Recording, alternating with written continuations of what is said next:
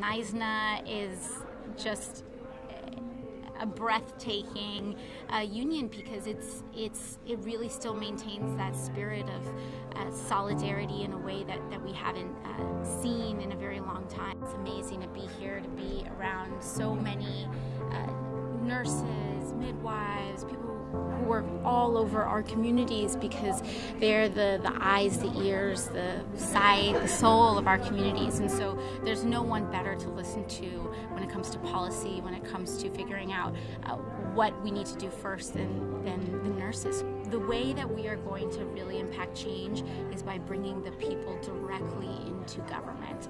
Just as we did with those young people and those students demanding action for our future on climate change, we can do the same with nurses demanding a single-payer healthcare system and really showing government right here viscerally that there are hundreds and thousands and millions of people who are supportive of a system that puts patients over profits. When we do coalesce around powerful campaigns that reject corporate money, we're able to get our people on the inside, and that's what I try to kind of think of myself as one of us on the inside, to make sure that we can enact change and bring people in and let people know what's actually going on.